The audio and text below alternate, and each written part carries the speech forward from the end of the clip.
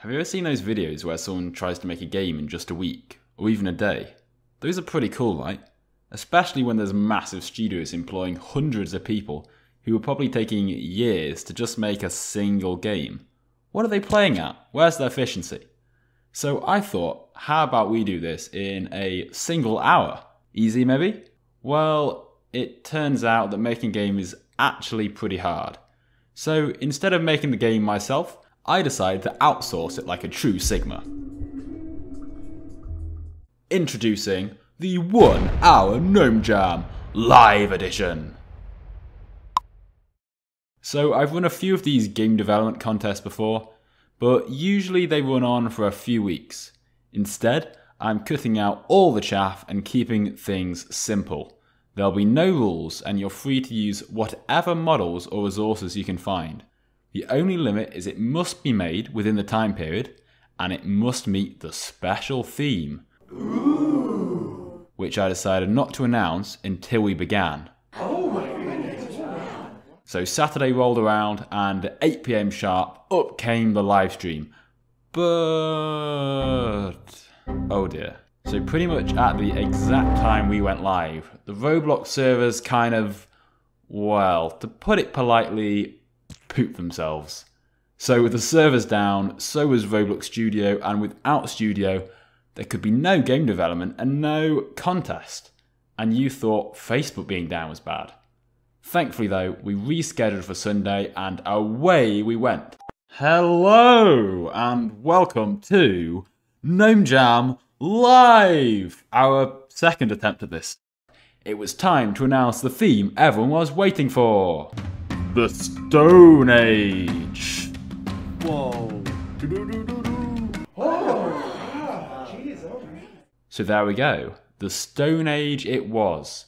An unusual theme perhaps, but I wanted to try and give people a surprise, especially as many were just expecting it to be generic Halloween game. Also, you just don't get many games in this kind of genre anyway. So it'd probably be a bit harder to find a bunch of pre-made assets ready for people to use. However, not wanting to be a complete sadist, I did throw in a quick few assets to help people get started. And we've got this cool looking caveman and a few textures and sound packs. But by the time I was done talking about all that, we were already 5 minutes down. 5 minutes already? Oh my goodness. Whoops.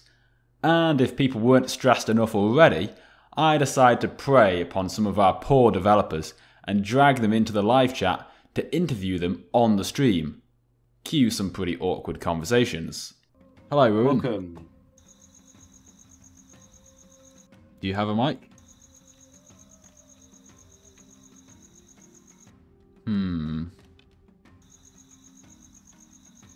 Nope. Oh, all that and they don't have one. Hello. Welcome.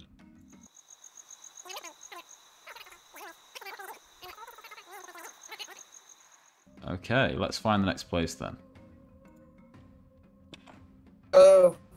But in no time at all, the countdown flew by, and soon enough I was saying 5, 4, 3, 2, 1, and finish! The timer is up. Okay, that buzzer was certainly loud enough. What did people actually make? So by the end of it, we had incredible submissions from 70 users, and it's probably far too many for me to showcase all of them here. But I have been diligently playing through all of them this last week, and I've been pretty impressed with the results.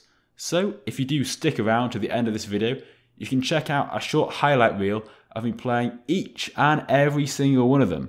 But until then, I want to show a few of my personal favourites before showing the grand winner themselves. So let's get into it. Now, a lot of people put a lot of work into their introductions, and these are really cool, like this long sweeping camera angle, but when you've only got an hour, you've really not got a lot of time to do anything too fancy. So there's some really nice menus people have made, but it's a shame that I think they probably then ran out of work on the games itself.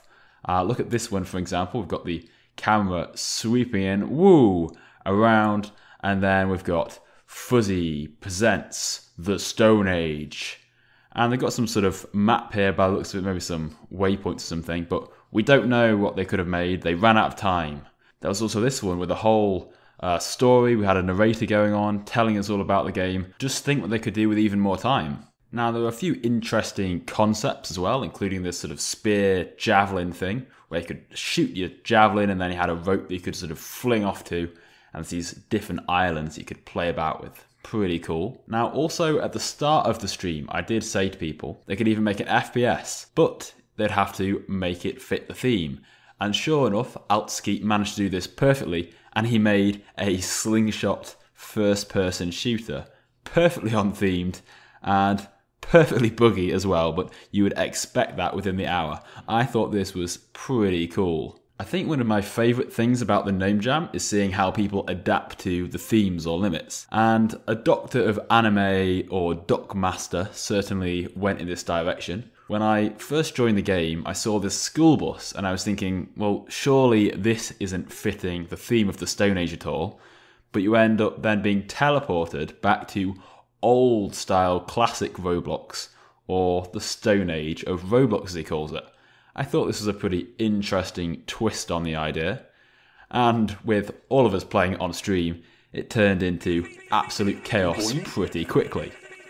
A perhaps slightly similar idea to this was this one from Quacky Wackety, where it's sort of all black and white, and I'm not entirely sure how it's the Stone Age. It's a bit more like a post-apocalyptic thing. But look at the lighting of this game. All in monochrome, black and white. It looks really cool at the very least. And if we're talking about strange themes, then we have to talk about King There's epic minion adventure. I do not know what to call this. This certainly has to be the most bizarre game submitted. We've got guns, we've got minions, we've got jeeps. I don't know how this fits the theme at all, but at least it was interesting and entertaining to play on the live stream. There was a few others that were played a bit fast and loose with the theme, like this one from Henry, which is more of a sort of horror first-person thing. But again, it was pretty decent to make within that hour limit. Now, moving on to some of the perhaps most impressive games of the night.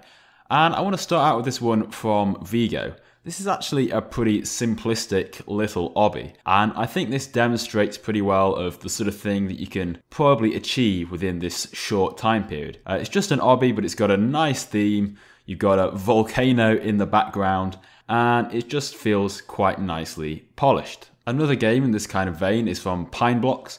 It's I think it's supposed to be a round-based game to find the bone around the map.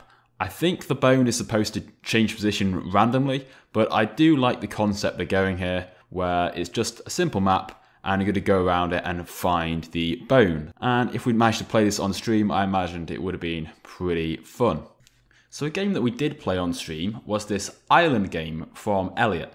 It's sort of like a roleplay type game. You've got 3 islands and you can choose to be a resident, a hunter or a farmer. And there's a small task you can do on each island, and then you can earn some pebbles.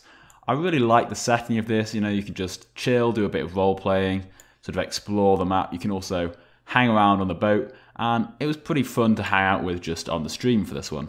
And talking of islands, we've got a pretty neat little fighting game here from Ollie. You've got several islands, you've got several spawn locations, ready to spawn in with your trusty club to whack some poor cavemen over the head with. What I really like about this is how you can swim between the different islands, which I thought was a pretty cool little feature to add in there, and it's a pretty solid little fighting game. Another one of my favourite fighting games was this one from Null Boyd. This is really fantastic. While at first glance it might like a really simplistic fighting game, it's got a really polished aesthetic to it. Both teams have got this sort of minimalist red and blue appearance, and the whole world feels really nicely crafted.